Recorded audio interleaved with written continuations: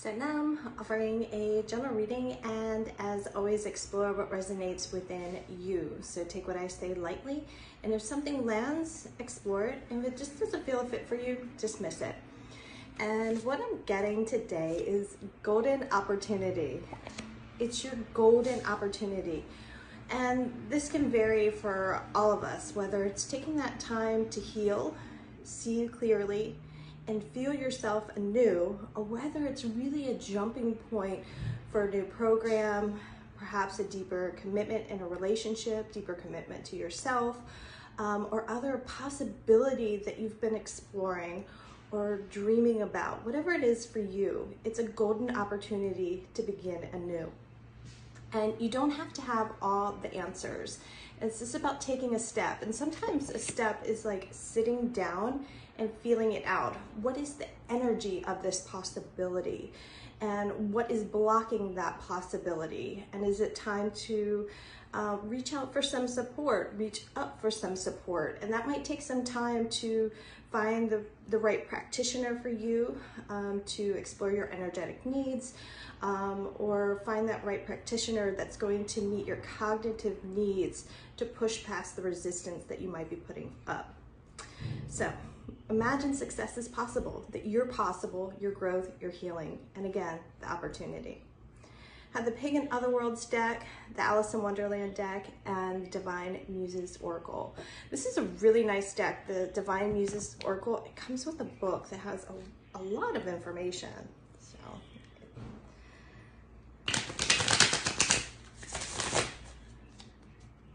And moving forward with the Divination Deck, hopefully that'll be out soon. So I'm working on the book that goes with that ebook that you can purchase separately from the deck or in partnership with the deck. So getting there.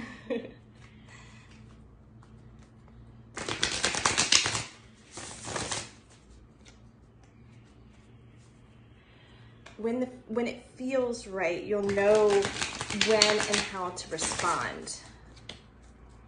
And it's about being in that present moment to feel that out and know when the timing is right for you. So there's no pressure from the external. Notice why you might be putting pressure on yourself. And if someone else has a set of expectations that have layered and filtered your truth, like look into your truth and your unique vision of life and your contract here on the planet. Again, you don't have to have the answers, you have to take a step. And imagine that everything you need will be here to make it happen. Okay, is there confusion about the step you need to take? Or I feel like it's more like clutter of the mind of what's not in harmony, what is not in alignment with your truth, whether that is someone else's filter. Reparenting yourself, you begin to recognize what layers of thought and behavior are part of your parents' past. And if you've had different long-term relationships, marriages, then it is about looking at the filter that partners have placed on you. Consider the cultural lineage that you're from or the subculture that you are a part of, and dismember the framework of confusion that clouds your mind from your own truth. Bottom deck energy, 5. It's the 5. Okay, next bottom deck energy, I just saw that, the Ace. So speaking of blockages, so whatever pattern is here in the emotional body, the mental body is kind of tied into that. But if we think about the emotional body, that's kind of wired in a different layer than the thinking mind. And we can't rise above that in the thinking body. It's about stepping into the energetic possibility of not only your free will, your ability to discern and rise above.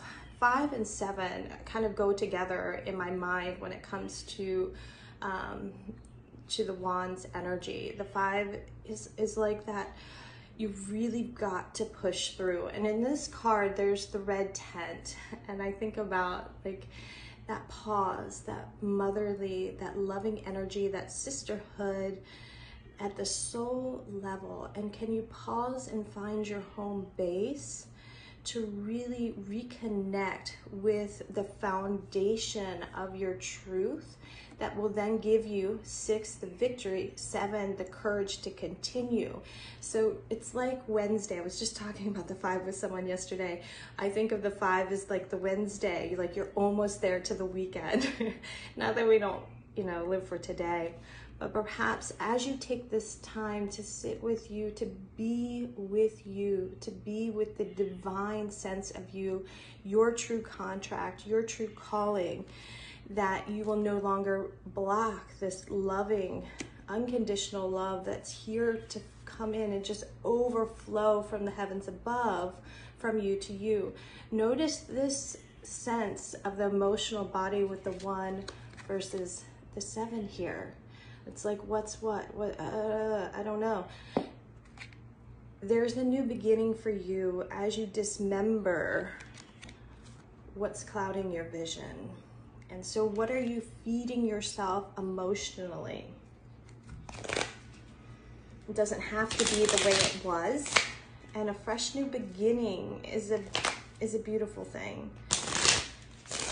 Okay, so in the 7, I mean, here, there's this cord here that's into the earth, but notice it's like broken off, kind of like a stump. And it reminds me of this talk I listened to from Sarah Jake Roberts. I believe I got her name correct. Apologize if that's not correct, but she goes in and her talk, get up little girl. And she's like, it's time to get up. And then she goes on like, I'm ready to go to war and pray for you, for your depression. I'm ready to go to war with this. Like, I'm ready to tackle this head on, this energy that you've been tied and bound to. And she does mention something about breaking it off. So perhaps there is some cord cutting that needs to happen for you, but you know best. Another thing is there's a sense of the skeleton holding the castle. And I think about castle in the sky. It's like your true heaven, your true soul. It's like where you go with the divine. It's like going up to find your truth, going up to come home. And notice the skeleton is holding that. And skeleton, I like bones, so nothing against that, but think about skeletons in the closet, how that might be trapping you. And that's not easy to head into. There's also, you know, I spoke to the red tent in this 5, but there's also a set of green. So what's your green light and what's your pause? And knowing when to act, knowing what you need. So stone throw away. Maybe your achievement, your success is closer than you realize. To your dreams, 8 of Cups, follow your dreams and know, like, secrets might be illuminated here with all the energies, but 8 of Cups is about following through on your dreams. Dream work. Okay, explore in the night. You can make the request before you go to bed for clarity, for clearing. So I would say go with one thing. It makes it a little easier to interpret your dreams.